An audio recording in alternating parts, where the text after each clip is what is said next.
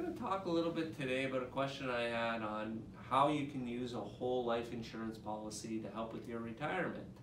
And a whole life policy generally allows you to build a cash value in addition to the insurance.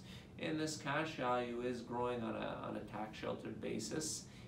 So what some people will do is they'll use that cash value to supplement their retirement income.